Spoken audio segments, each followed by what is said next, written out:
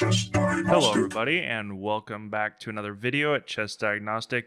Today I'm just going to make a video about some recent game positions I played in Blitz. So I've really been thinking about online chess and improvement basically because I've got the motivation back to get my master title and I really feel I've been playing well, but it's just a waste of time to play a bunch of Blitz games. And so I'm going to be taking a hiatus from that. I'll probably still play some slow games on light chess, lead chess, however you say it.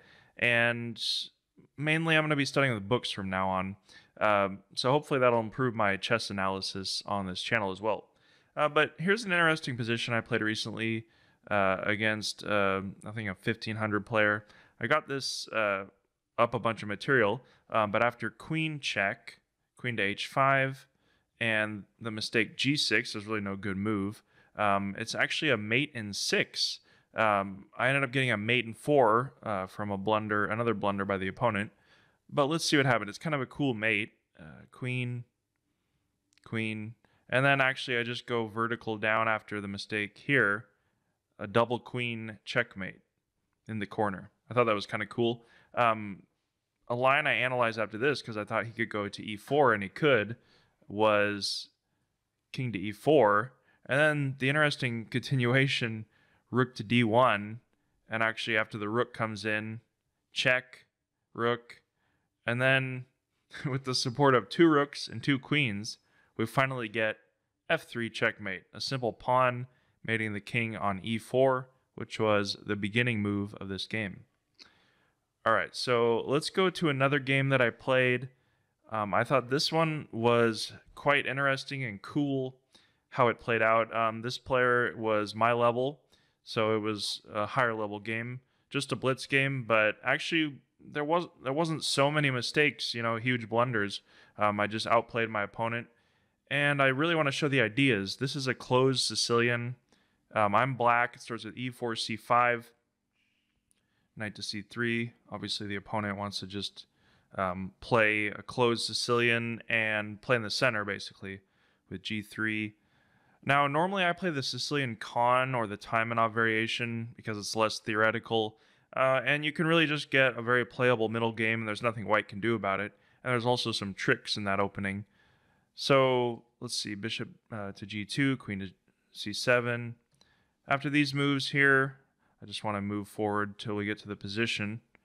Castles, d6, knight to f4, bishop to e7, and then after h3 and b5, obviously with the idea of b4 and playing in the center and on the queen side, the best move after h3, trying to prevent that, or a3, would be just castle kingside and play in the center, eventually going for a d5 push, or even playing something like e5, where white and black gets a strong d4 and d5 square. But I decided to play much riskier, and this is something I had done when I was younger. I learned this, not necessarily a line I would say, but just this idea of playing bishop to b7 and then just castling queenside. It is very risky as black in this position. It's less riskier than in a Najdorf, but still white has slightly better chances because he's a little better developed, a little more space, and the immediate b4 push would give white the initiative.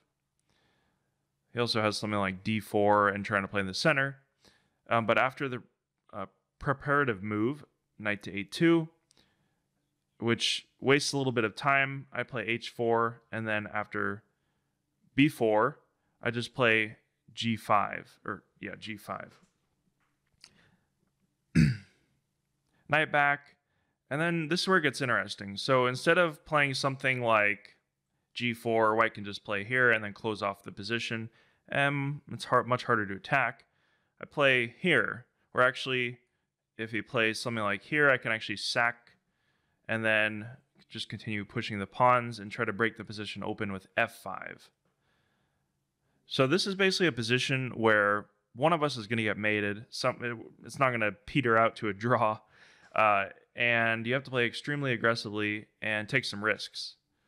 So of course the bishop could take here, but actually I planned instead of the rook over, I plan to play d5, where the bishop would take, but actually after the following moves, the bishop's basically forced to take the knight, because there's a threat of rook takes, where, for example, if we play something like this, rook takes, after these moves, with knight to e5, and the light square bishop trade, white is going to have a lot of problems with this open g file against the king.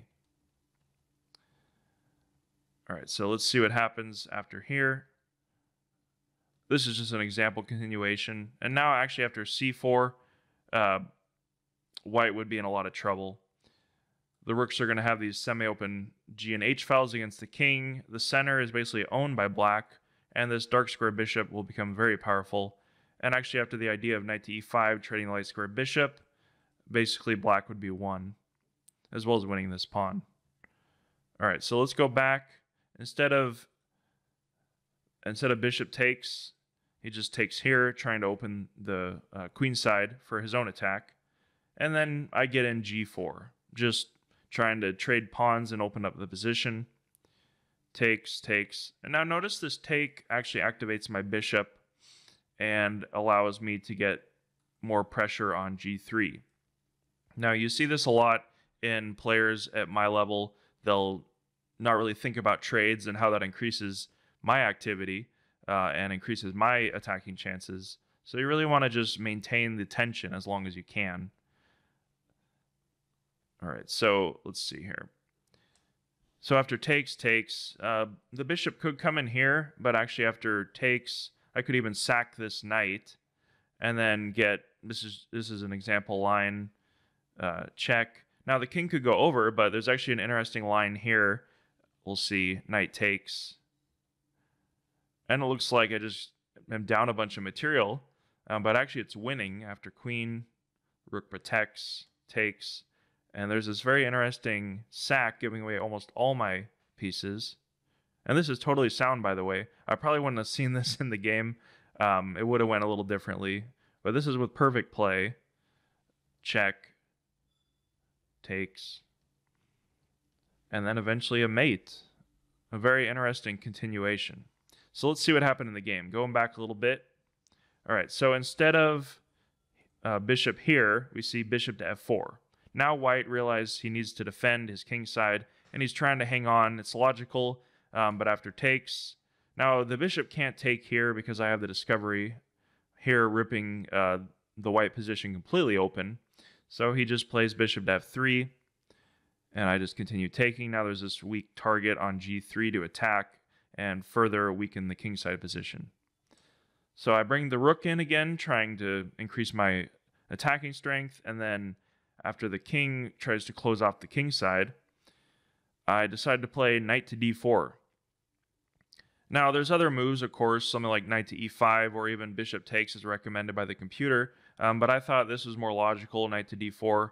Now, with objectively best play, we just see bishop takes and then knight comes in, strengthening the center as well as reinforcing the knight, protecting g3.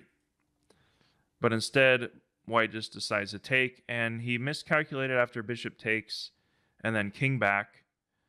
If you want to pause this video and try to solve till the end, there's actually a mate in 4.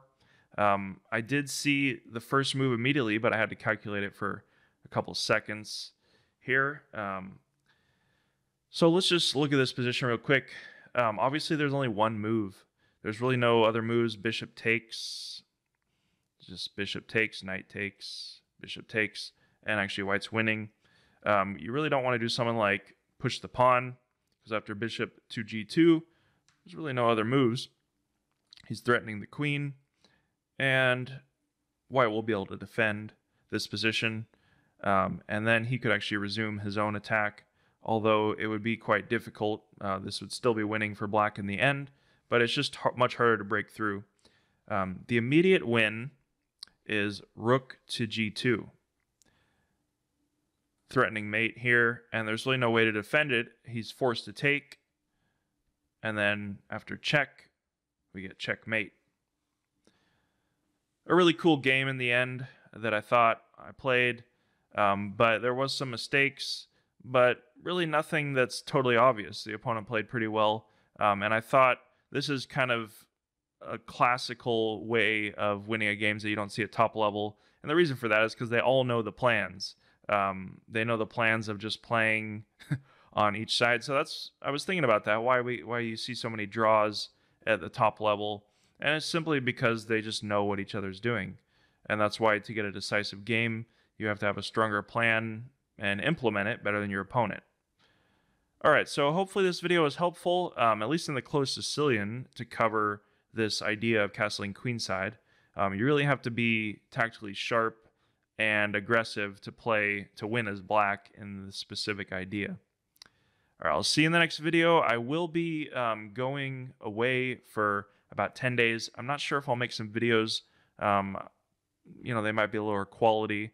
But I will be in Portland, Oregon, which is where I grew up, and I might go to the chess club, play a tournament there, and hopefully, I don't meet too many Grinches over the chessboard. All right, I'll see you in the future, and thanks for watching. Bye.